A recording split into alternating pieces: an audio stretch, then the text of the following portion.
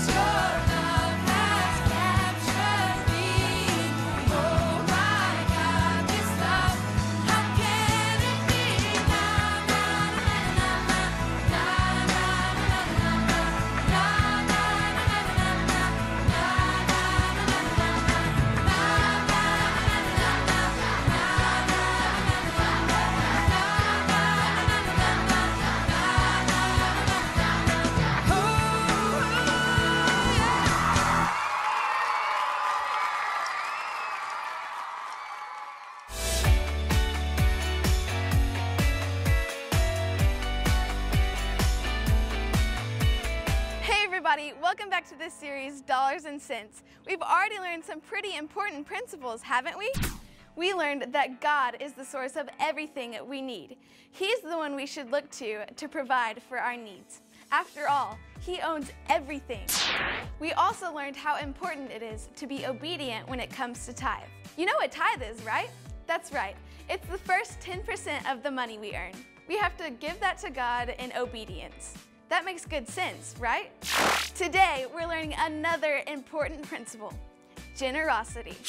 It's not something that comes naturally to us. I mean, think about your little brother or sister. One of the first words they learned was, mine, mine, mine. Yeah, we really like our stuff, and we want to keep it, all of it. But that's not the attitude God wants us to have. He wants us to give generously. Instead of letting greed take over our lives, we must develop generosity. In your lesson today, you're going to learn all about how when you choose to give to God generously, amazing things happen. It's going to be awesome. I better let you go so you can learn all about Moses and the Israelites and what happened when they practiced generosity. Until next time, this is Sophia. I pray that you continue to have good sense. Bye.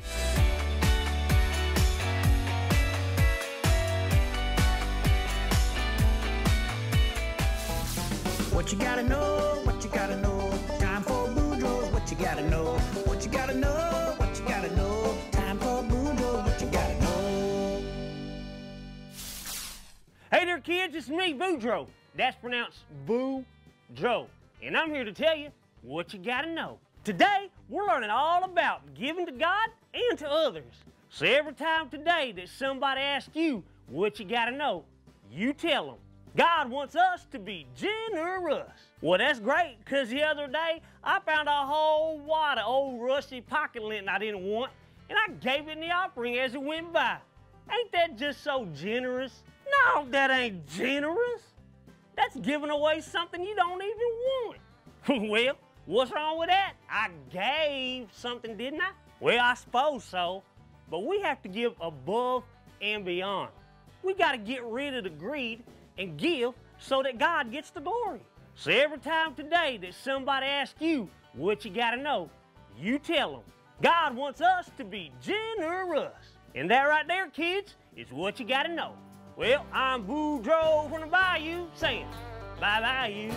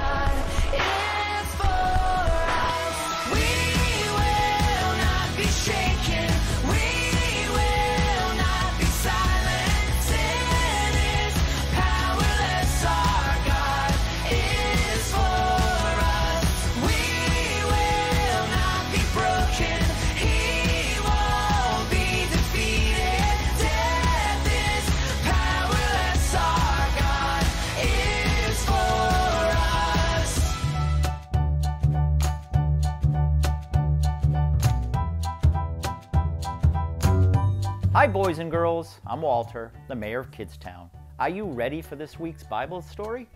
Today's Bible story is found in the book of Exodus, chapter 35.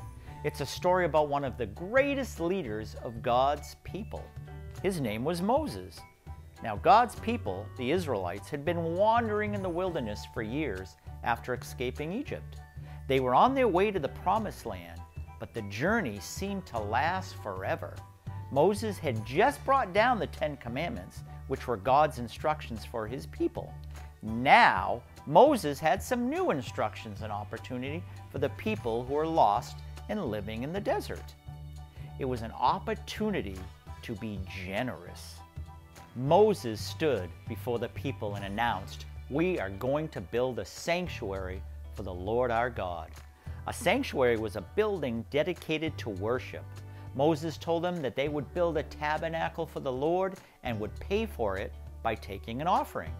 He said, "Bring your gold and silver and bronze. Bring your fine cloth and your best building materials. If you've got jewelry and gemstones, bring that as well." The entire nation of Israel was inspired to be generous.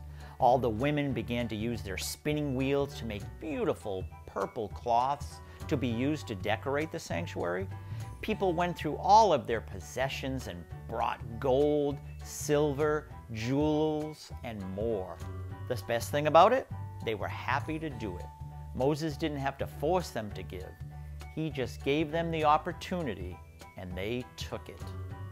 In fact, the people gave so much that Moses had to stop them.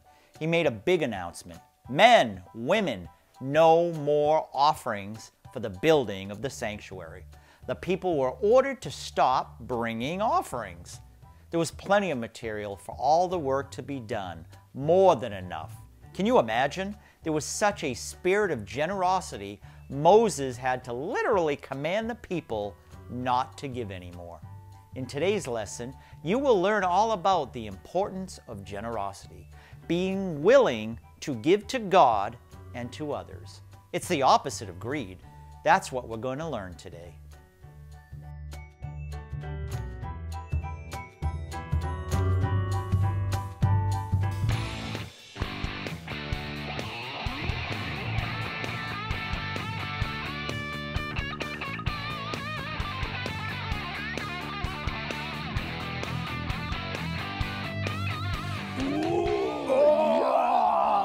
Exercises. Hello, everyone. Hi. My name is Vaughn. My name is Glenn. We are here to Pop you up. Yeah. Glenn and I are power lifters. Oh, yeah. We raise the roof. Oh, the only thing stronger than our muscles is our senses of humor. Oh, sometimes. Sometimes. But you know what we need to hear? We need to hear today's knock-knock joke.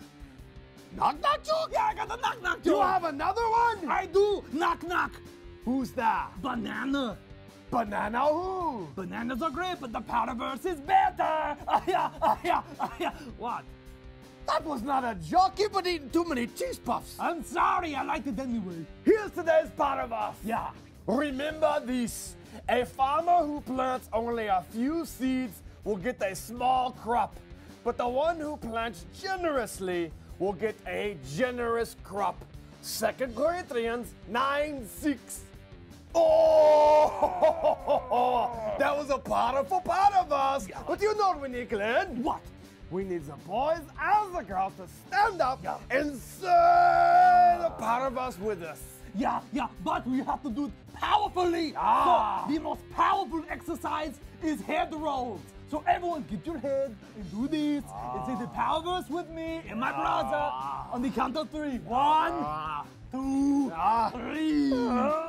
Remember this. A farmer who plants only a few seeds will get a small crop, but the one who plants generously will get a generous crop.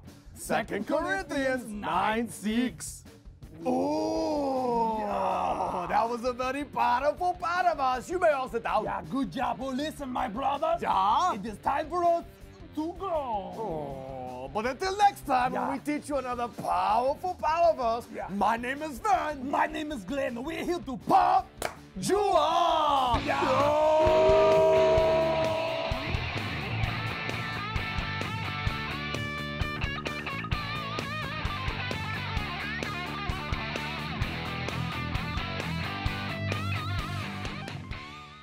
Skickity-doo! What you gotta know?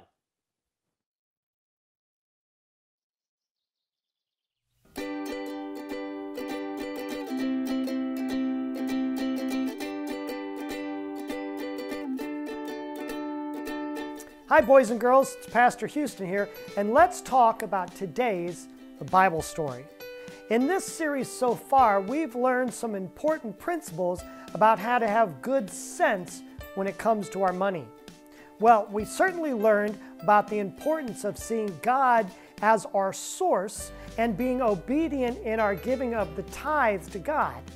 But as important as it is to be obedient to God in giving our tithe, that's not where you want to stop. See, I brought something along to help illustrate this today. Do you know what that is right there? Yeah, that's called a tee. It's used by young boys and girls who are starting to play baseball. It helps them hit the ball better because it's not moving around. It just sits right there on the tee. You see, this tee represents our obeying God in giving the tithe.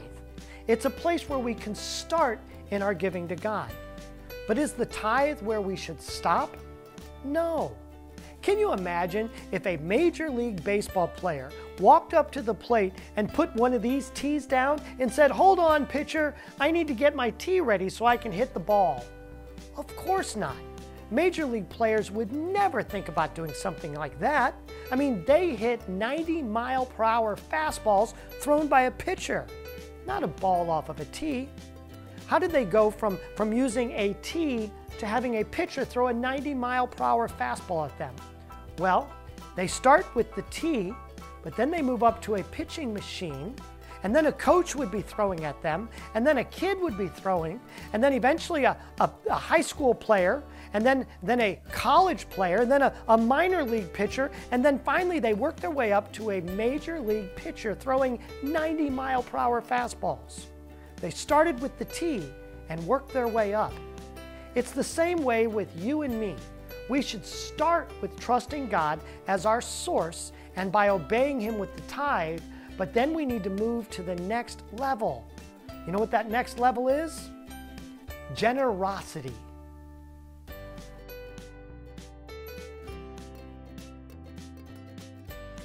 Generosity comes when you take the next step beyond obedience. See, if you're faithfully giving your tithe, that's giving your first 10% of your money that you receive, well, that's obedience. That's what God's called us to do. But then you go beyond the tithe and you give a little bit each week to, like, maybe missions. You know, that's generosity. When you give money to help build a school in China, that's generosity. We have good sense by starting with the tithe, but not stopping there. We don't want to just give what God requires us to give. We want to give even more than that. So, while you're still a kid, you start with your tithe, no matter what. Every time you receive money, you take 10% out and you say, "This is for God. I'm going to give this to God." Then as you get older, you start to give the tithe and a little more. And then you give a tithe and a little bit more, and then a little bit more. You see, each time you keep stretching yourself to give more and more as you get older and older. There are many people who struggle with being generous. Do you know why? It's because of a little thing called greed.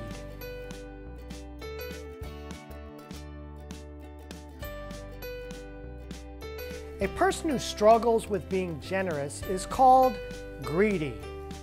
Right there. That's greedy. Now, a greedy person is a person who lives their life trying to get as much stuff as they can and keeping it all for themselves. A greedy person doesn't like to share and doesn't like to give to other people. It's like if I had this big bag of candy and I didn't want to give anybody to anybody else. I just wanted to keep it all for myself. That's the way a greedy person thinks. They don't want to share or give their possessions to other people. They don't want to help other people by giving their money or helping the church or other people in need. They are greedy. You see, the greedy person will always say, "This is mine." They want to keep everything to themselves. But there's a better way to live than being greedy. That better way is called being generous. You see, where a generous person realizes that everything they have is a gift from God. They don't try to get as much money and possessions so that they can keep it for themselves. They give freely of what they have to other people and to God. Why? Well, because when a greedy person says, "This is mine," a generous person says, "This is God's." And they want to give as much of the stuff away as they can. God wants us to break out of the greed mindset and become generous. You know why?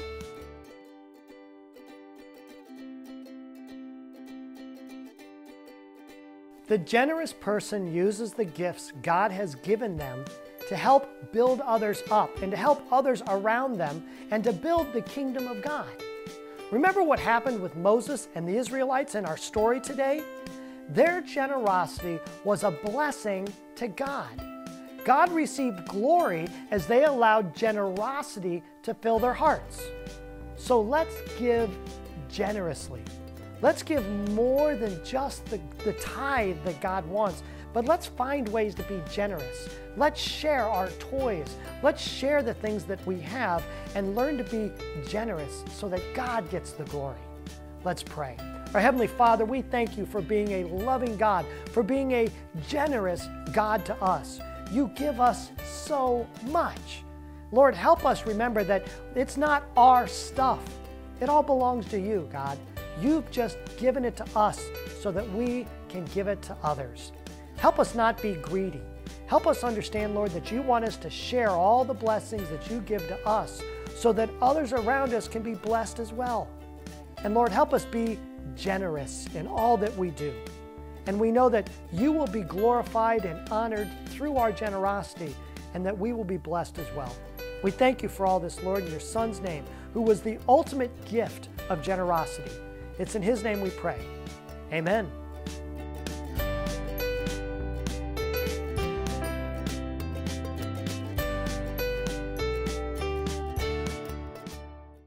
Our God is a great big God. Our God is a great big God. Our God is a great big God, and he holds us in his hands. Our God is a great big God. Our God is a great big God.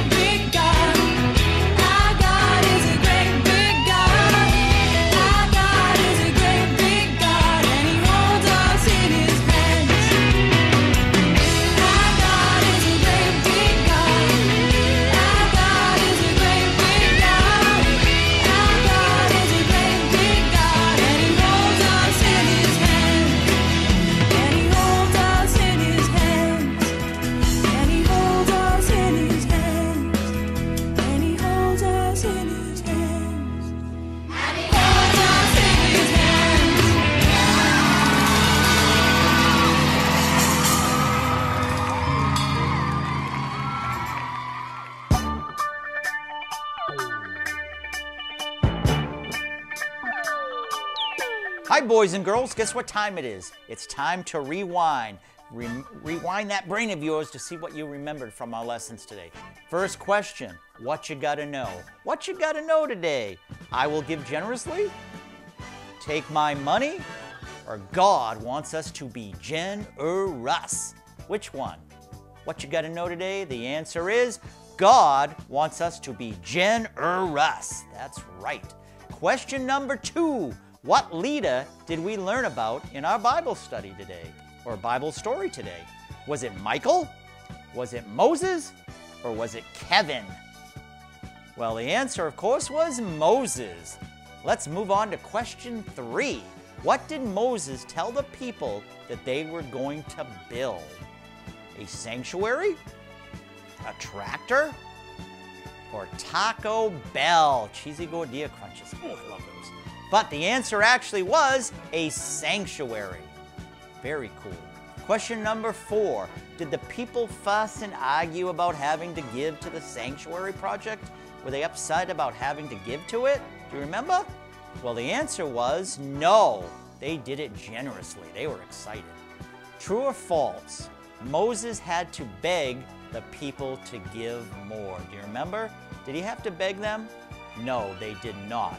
Again, they were so excited about it, they gave more than they needed to give. So question number 6, according to our lesson today, sacrifice equals going above and beyond obedience, or generosity equals going above and beyond obedience, or saving equals going above and beyond obedience. Do you remember which one that was, according to our lesson today? Well, the answer is generosity equals going above and beyond obedience. We're moving on to question 7. According to our lesson today, sin gets in the way of our generosity, greed gets in the way of our generosity, or Satan gets in the way of our generosity. Which one is it? Well, the answer for question 7 is greed gets in the way of our generosity.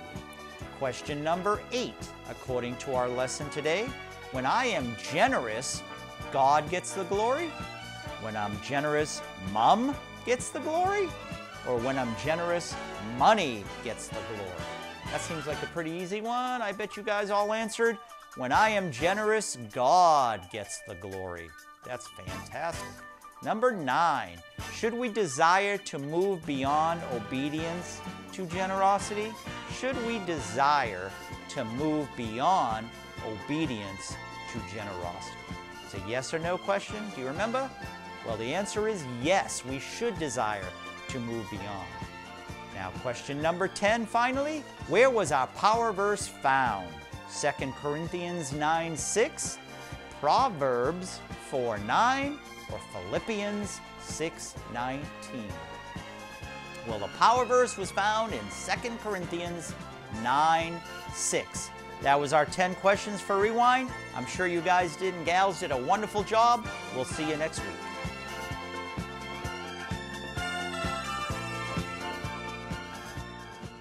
Boys and girls, what a wonderful lesson this week. God has given us so much. He is an awesome God. Let's give back. Let's give back to Him. Let's give back to the church. Let's give back to others. Be generous with what you have, and that is awesome. So let's pray. Dear Heavenly Father, help us to be generous. Help us to help others. Help us to be reminded how much you love us and how much you've given us. So we pray these things in your Son's name, and we are so thankful for your generosity. Amen. So remember, boys and girls, rejoice always, pray continually, and give thanks. For this is God's purpose for you in Christ Jesus. We'll see you next week.